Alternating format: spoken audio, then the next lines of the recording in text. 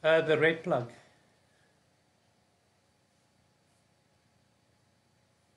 Good morning.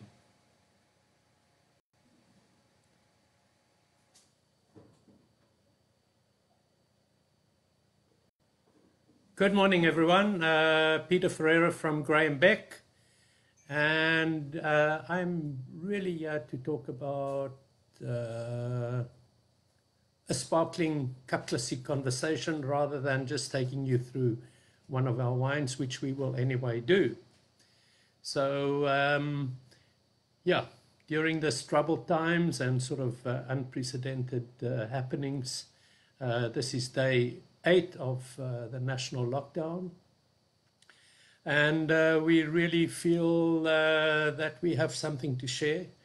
And I hope that you enjoy my presentation.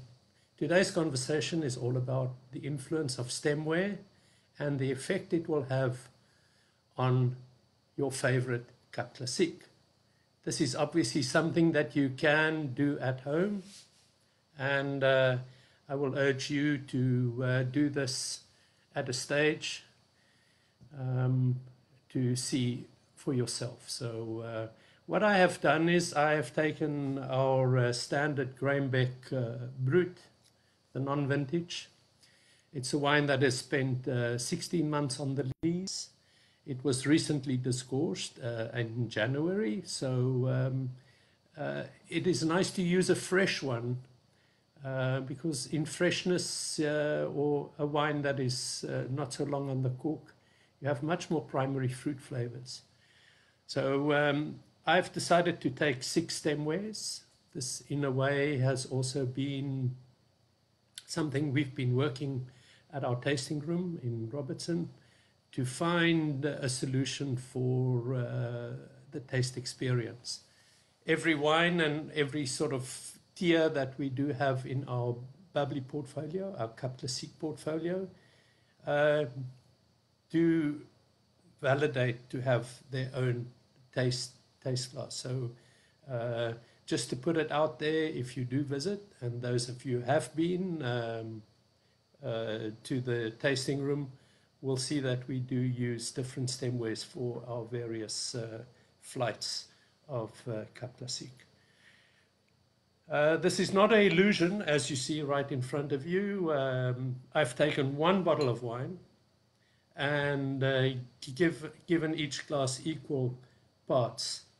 The saying goes that a glass of bubbles or a bottle of bubbles will give you 6 pours. So here in front of us, we have 6 pours. First of all, I want to just show you about the illusion.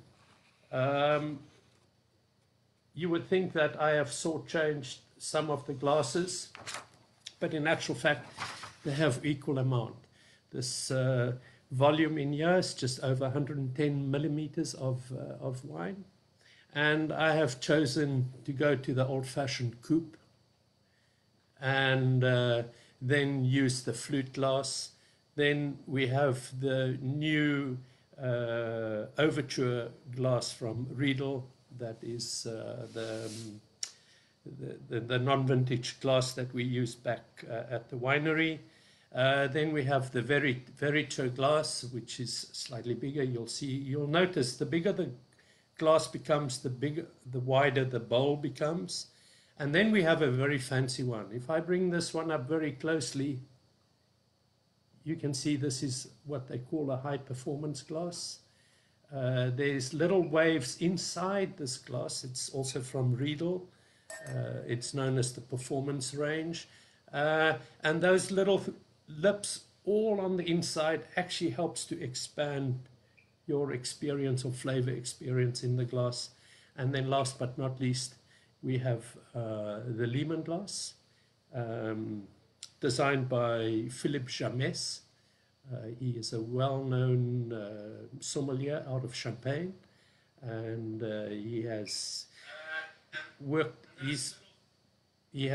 on this glass for obviously things. So why do we want to give you this experience? First of all, if one goes to the coupe, you can notice it's very difficult to move it around because it's fairly filled to the brim. And then if you're able to put there, it's really like there's nothing to smell, because somehow the flavors just, when they reach the top, they simply just sort of run over. A similar experience when they've decided to move from the coupe to the flute. You have similar airspace at the top, so you have very little opportunity to get your nose right in there. And if you sort of put your nose there, somehow it doesn't do. However, in a flute, if I can bring this slightly closer, you can see the traveling of the bubbles. It's actually really, really nice. I'll just give you a little bit more of a look. I hope you can see that. Maybe a darker background would be fantastic. But it's all about the traveling distance. Now, there is a guy called, he's a professor at the Rance University in Champagne, Gerard Belair and Leger, and he has done some really fascinating studies with high photography speed cameras, which analyzed the flow of the bubbles. You can see the nucleation of these bubbles start at the very bottom and they travel up. Now, those of you who've ever been able to scuba dive, you will remind yourself that if you're really deep down in the water and you do release a little air bubble, by the time it gets to the top, it has grown or expanded to at least 3 times its size. So what they have found under high-speed photography is that the bubble that's released over there at the top is definitely slightly wider. So obviously it's part of the mesmerizing. I love following the bubble in the flute because you have a long time to look at it, and it's really quite nice. But again, we are talking about the flavor experiences that we want to share with the consumer and friends out there. Again, just to recap really, a coupe, beautiful, very difficult to handle because of the very wide surface.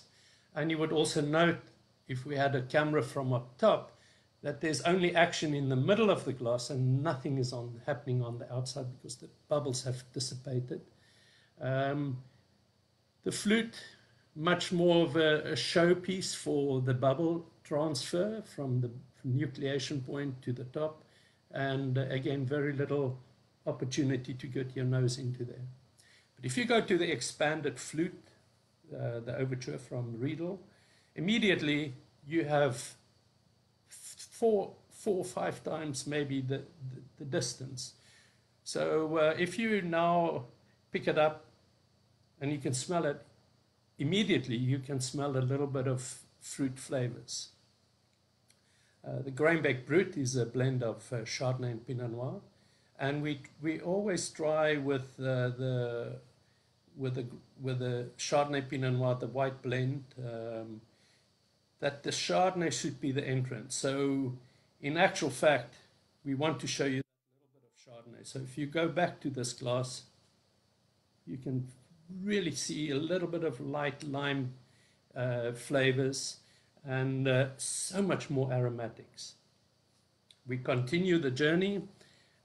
We get to the Veritas glass, also from Riedel. Again, much more of a tulip shape in design, so the wine is expanded from the bottom, and you have all the concentration. You can imagine as the aromas build in the glass, it is even more concentrated towards the top. So one would expect, oh my, you can immediately now even see just beyond the primary fruit, you can even see a little sort of integration of the yeast flavors showing. We go on and we now get to the performance glass. Very similar to the previous glass. And I guess these little expansions in the glass itself I hope you can see that. You can see that quite clearly. We most probably will be more of an impression on the palate. So we will wait till we taste all these wines one go. And then the lemon glass. It is, to me, sort of a real sort of hot air balloon shape type of design. Beautiful.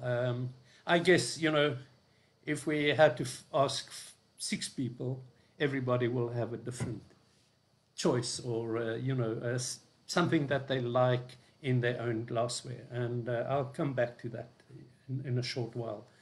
So again, expansion, which is the important part, according to the research that is done. You need to expand the bubble, so it has to move out a little bit into a wider area, and then you need to concentrate it. And you can see again in this balloon shape, it is really interesting. I've been very fortunate that I've been at a few Riedel glass tastings in the past. And George Riedel taught me 2 most probably important things. First of all, make sure that the wine or the glass doesn't have a thick rim on the top. This flute has got a little bit of a rim, and the reason for not having a rim, the thinner the glass is, the earlier the wine will run onto the palate. Depending on the design, as you can see, maybe from a tulip shape to the sort of balloon shape, if I can sort of use that analogy, it is how the wine will travel to the palate. And if you have a lip at the bottom of the glass and you had to use, again, this speed of photography to show it, the wine will jump off the lip and will hit only your mid-palate. And what happens, your early receptors of sweet, sour, and bitter, which sits more towards the front of the palate, is missed. So if you're paying 200 Rand for a good glass of bubbles, or a bottle of bubbles in that sense, you're only getting half of your money, because your sensations, your early sensations, is missed. So keep that in mind, that it must be a very thin finish on there. And then the other one is just how the wine will enter. Now, with this balloon shape, you are sort of slightly forced to go backwards, but I'm running ahead of the thing. So again, let me take you through the taste sensation now. We've talked about the aromatics, and I think you have a clear idea of what you can expect. Again, you know, it is rather unstable. You can see that it's really slipping around, but to me, there's still a fun element to a coupe, but the wine is pretty sort of flat now, if I can say. The initial entrance, remember, as I mentioned earlier, there's only action on the inside. The outside perimeter, it's sort of known as a dead zone. Somehow the wine feels a bit flat, and I was expecting, because it's a non-vintage, to be fresh, lively, zesty, you know, and somehow you have to like go back to it. There's nothing wrong with that, but you know, you don't get that feeling of wow, freshness. On the flute,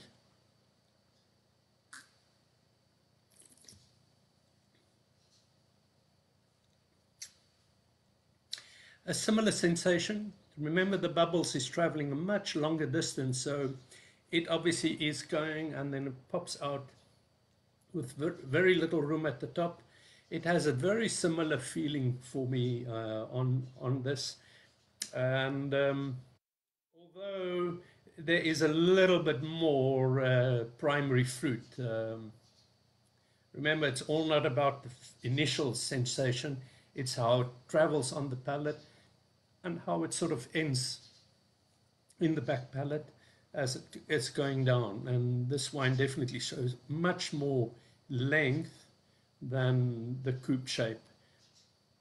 It's not more bright or fresh, but it's definitely longer on the palate. If we go to the overture glass, Oh, beautiful, fresh, vibrant. Starting to really see much more than the wine it's got to show. And what I really like of this is the initial intention, the bright intention as it enters the palate, and that brightness follows right through. So it's a beautiful glass, great example of how there is synergy between the wine that we want to show and the stemware that we use. And it's really horses for courses, because maybe on a next one, and you've then had time to do this test at home, um, we will most probably look at a vintage or even our prestige cuvee and go through the same sensation. On the Veritas, you notice more or less the same sort of, well, they're all the same volume, but sort of in a volume metric way, very similar to the Overture, but much more aromatics that can be in the glass. CO2, the bubbles, is effervescent, so you expect the glass to be filled with aromatics. And this is really screaming fruit flavors. You can see the entrance of the Chardonnay, and even a little bit of red berry fruits, light strawberry flavors on the palate.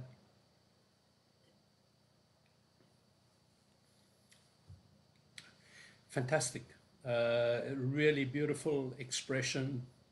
The wine stays for a long, long time on the palate, and yeah, it's really beautiful. We go to the performance glass from Riedel. Again, very similar to the Veritas glass on the nose.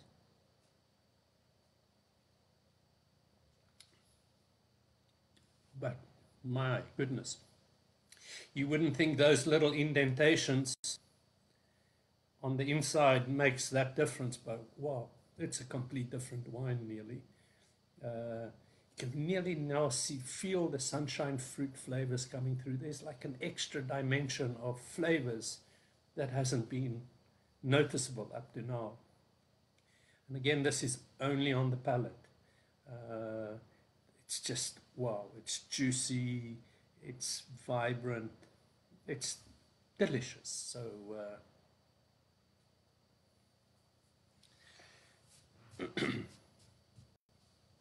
I guess when you do this at home, also you don't really need a spittoon, but you just need a little bit of extra time to really enjoy these wines. And if we get to the last one, the Lehman glass, again, beautiful aromatics. It's like it sits in the glass. It's like it's closing it, doesn't want to sort of really release it. So it's showing still much more bubble or fruit flavors in there. The bubbles have all settled down beautifully. There's a beautiful intensity and persistentness in the glass. In my next conversation, we might have to touch on a few etiquettes when it comes to serving your best Cup Classique. Yeah, there's many things we want to talk about, because one thing that goes along with stemware is either, first of all, the preparation of the stemware, how you polish the glasses, but the other thing is temperature. Temperature is vital for a wine to be showcased in a proper way. So back to the Lehman, you would notice that I actually have to tilt my head a little bit more as I drink this. It's not that you want a little bit more, it's just how the wine will run from the glass.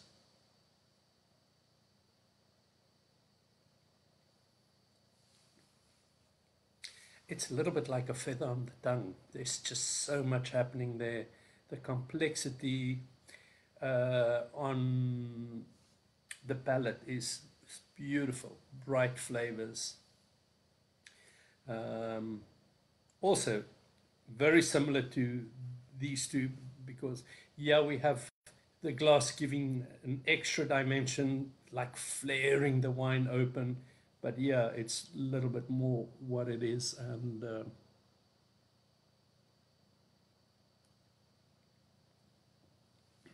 absolutely delicious. I guess, you know, one can go back from let's call it the proper glass backwards, and you would find the influence becoming less and less and less. But that is something that you can definitely try at home. And I've come to realize when we speak about our glass act, or you know, the story and the influence of stemware, I do believe that all of you at home watching at the moment do have a favorite glass. And I really encourage anyone out there that you know, and I can see your heads going, yes, we have a favorite glass, is why not use that glass for all the wines you like to drink? Immediately, it puts you on the right foot forward, and it gives you a good feeling. Wow, today I'm going to use my special wine glass. So immediately, the atmosphere and the surroundings is just so much brighter. And whatever you are serving in that glass, it is that. So don't go and break your flutes right now. That's not what I'm saying. But I do encourage you that you should try this at home and look at the impact of how a stemware or a glass then has the influence on the sensation of the wine. Sometimes a glass would most probably show you something on the palate, will give you aromatics, will give you a complete sensation. But it's not like making a combination. It's just deciding on the right stemware for the wine that you're going to use. And I think that is really what it's all about. Yeah, I'm not sure, you know, as this is the first time that I'm doing a live talk like this, is that I've most probably missed, I see a few thumbs and a few hearts going up, but it's very difficult to sort of follow it on the screen. But if you do have any questions, you know,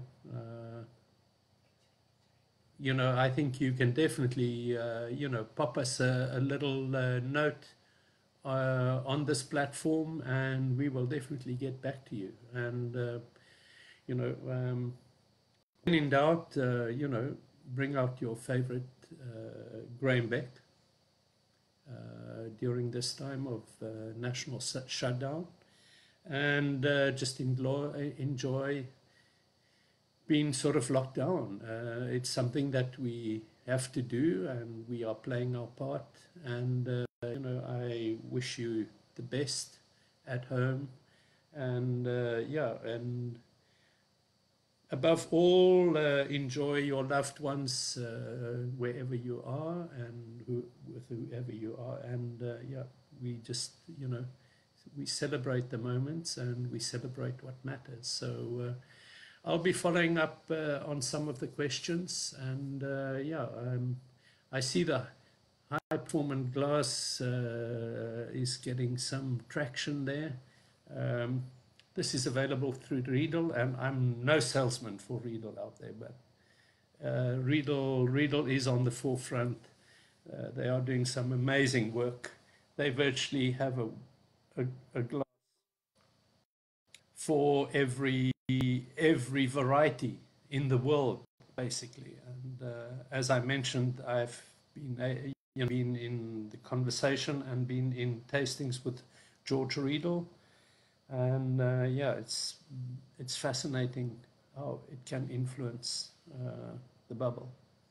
The one last thing I wanted to show in modern stemware, I'm not sure if this is going to really show, but if hopefully you can see that. I'll just get a little bit closer. See, right on the inside of the bottle, bottom of the glass, there is like a laser spot. There's like 5 little dots in there. I hope you can see that. This is part of, it's not a trick really, but the interesting thing about stemware, and as I said, there should be another conversation on the etiquette and the preparation of glasses, which I would love to do with you. But that little laser spots in the glass definitely helps with the nucleation. The interesting thing is, if you look at a bubble, it looks so explosive, but it actually needs a little rough tension on the inside surface of the glass to be able to give a nucleation point. A nucleation point is the point of departure where the bubble starts and then travels up. And by having the laser spots inside the glass, it concentrates obviously the action of the bubbles in the center of the glass, but it is the modern way of doing that. And not to let the cat out of the bag, but yeah, you have to, if you're using detergent, please make sure that you do, after washing the glasses, is to actually steam them to make sure that there's no residual of the soap that you used or detergent liquid that you used to clean the glass. Otherwise you will have no bubbles. I will have to sit in front of you and show you. This wine usually has bubbles, but yeah, for this thing we obviously have taken care. So do prepare your glasses. It will give the extra stimulation, and obviously it will give the wine an extra life over time. If you are mesmerized by looking at the bubbles, they will slowly dissipate over time because it's warming. We're doing this tasting outside, so the temperature is warming up, and at the same time, the life of a bubble is about 25 minutes. That is sort of the latest that we've got. There's a lot of talk of how many bubbles is in a bottle. We normally say it's about 49 million bubbles. So if you had to dilute or work it out into a glass where you have 6 pours, you are having at least 7 to 8. Where's my arithmetic now? Yeah, close to 9 million bubbles in a glass before it's a still wine. So catch your favorite wine before the bubbles run out. Otherwise, I'm not Bubbles Ferreira. So I hope that you've been entertained a little bit during lockdown, and I'm gladly going to look at your notes that you've given, and who knows, the next one will be very soon. Watch our feeds, and we will give you an idea, and I will introduce another bubbles from Grainbeck, and I urge you all to be safe, to be patient. This is seriously important for all of us. And enjoy lockdown, and yeah, why not celebrate? I was waiting for the Boeing to go over. But even they are locked down. So yeah, it is 11 o'clock all over the world at the moment, and I urge you back home, celebrate what matters. Thank you for listening, and tune in shortly. Thank you very much.